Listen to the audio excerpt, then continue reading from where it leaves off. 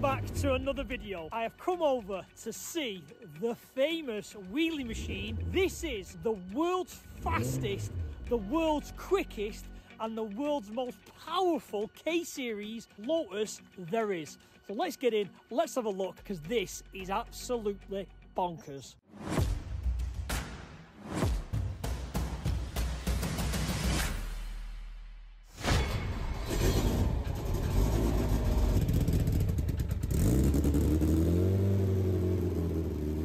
This is the world's fastest Lotus Elise on the planet. It's all built in his shed, trial and error, just developing, using logic. I wouldn't say cutting corners because that's not the right say so. He wants to hit the goals but without ridiculous budgets. And I'll be honest with you, this thing is phenomenal.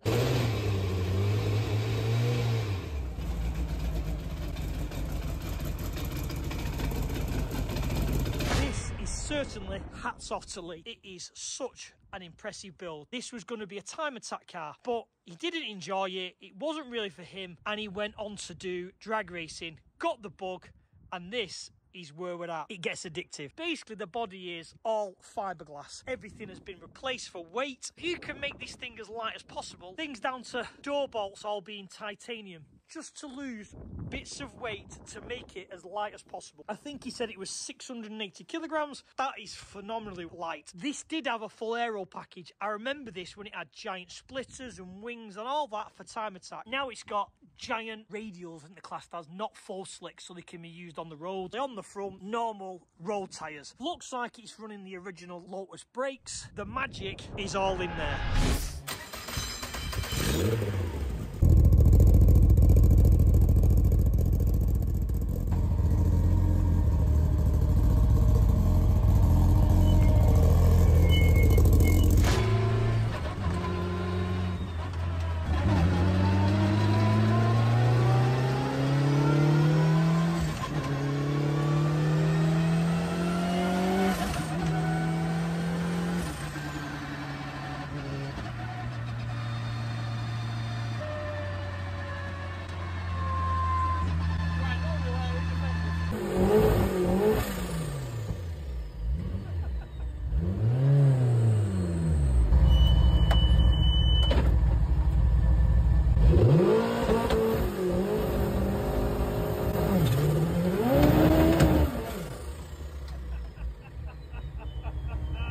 This is the factory K-Series from the Lotus. And if anyone who knows these engines will know, they were renowned for not being a very good engine. But Lee seems to have tamed this thing and has dialed it in to make an astounding 850 horsepower on methanol.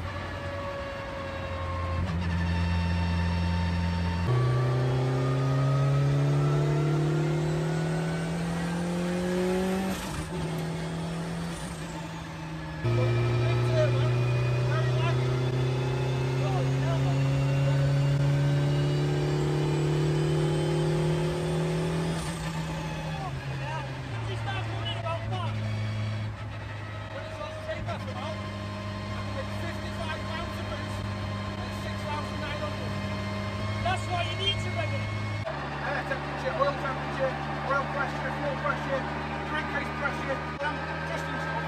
I can kind of work it out, so ignition time, electricity. I've got all this stuff here to help me when I'm trying to tune the car. That comes in at 10,000 RPM. Listen to that gearbox line. Unreal. You could daily this thing. Some things to dive into. I love this thing. That there is the oil filter housing. You can see what your oil looks like. The reason for that is when you're using methanol, it does go past the rings and into the sump, so it goes milky. So you have to maintain your oil. That there helps because it's clear. So because of methanol, there's no intercooler. You have charge temperatures that you need to maintain on the inlet system. So these are additional injectors to spray methanol into the charge pipes to cool the intake temps. When these failed, the intake temps were around 110 degrees. He fixed them and it dropped the intake temperatures to around 70 degrees. Price was over 10 grand. Yeah, it did. Can't believe you're spinning it to 10 grand. Because if you're limited on how much cylinder pressure you can make, the only way to make more power is with more RPM. I don't want to rev it to 10. That's the only way I can make the power. What people don't understand sometimes is horsepower is taught by RPM. Yes.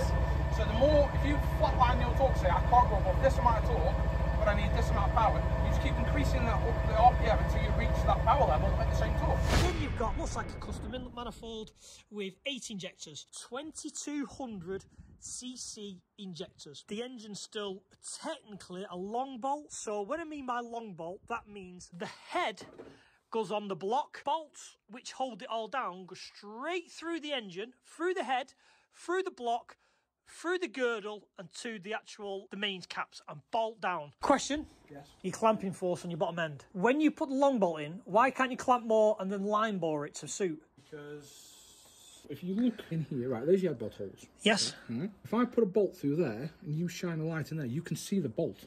Like, so in other words, this section here is not support. Oh right, so it's not supported down the bottom. No. So what happened if we torque this head up loads? You're going to end up clamp, right, okay. So it's not just the actual crankcase that's the issue. The head will clamp. The claps, right, got you. But one thing we have done is, on a block, there's dowels, okay? But there's only 2. And the way I thought about it is, if you want to reinforce a bridge, you reinforce its base, don't you? To yes. take more load. So on my engine, what I've done is I've machined dowels into every single one. So I got 10 dowels.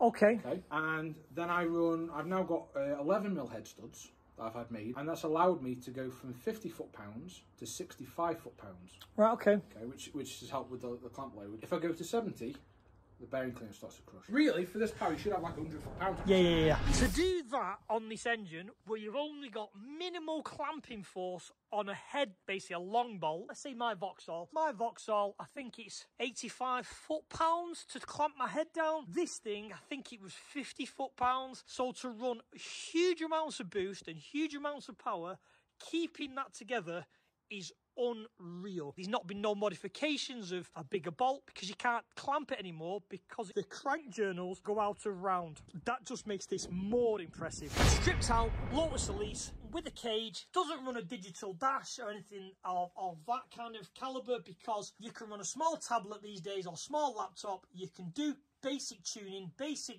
adjustments on the fly, plus you can see every bit of data you ever need. Basic little switches to make it road legal, indicators, lights and fuel, because again, this is still road legal. A lot of the development work and tuning and mapping side type of thing is all done on the road. The Quaife sequential shifter, which again, if you know, that's the strain gauge. You got the strain gauge again on it. So it does the ignition cut. I would have thought the buttons for the launch control. Is it a button? I don't think it is. It might be. The nice hydraulic handbrake. Very lightweight seats. Oh, that's for the EGTs. When he's mapping with methanol, rather than look at the air-fuel ratios, it looks at EGTs a lot more. GTX 42 Turbo. This thing is a work of art. It has these giant Haltech coils. He was having problems with basically running out of energy on the spark plugs when the methanol was going in. Twin lambers. Now the reason for the twin lambers are, one's for the fueling, as in petrol, normal like 99 octane, runs like a 14:4 air fuel ratio, which is what you should kind of see. That'll go down to probably a 10 air fuel ratio. And then this one is the expensive methanol one, which will drop right down so you can see like 7 AFR. So you need a specialist lamber for methanol, normal lamber for normal pump fuel. The tuning side to the methanol on this, such hard work, because again, you don't really do much with the AFRs. It's all a lot done with EGTs, which I've learned that today. Never knew that before.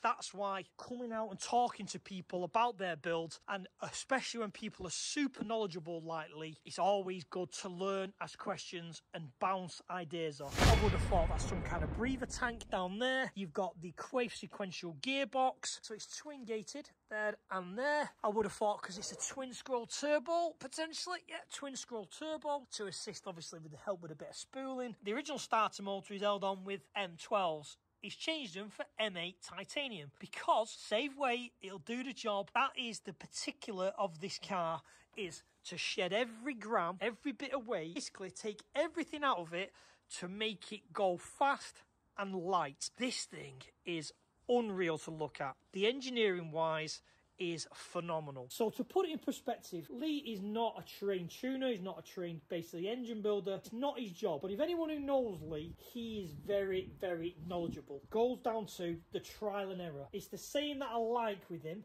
is, if you've not got data, it's just an opinion. And that's basically the whole thing with this car is, rather than taking opinions, he will try and test it. I think you'll agree, this is a mental car.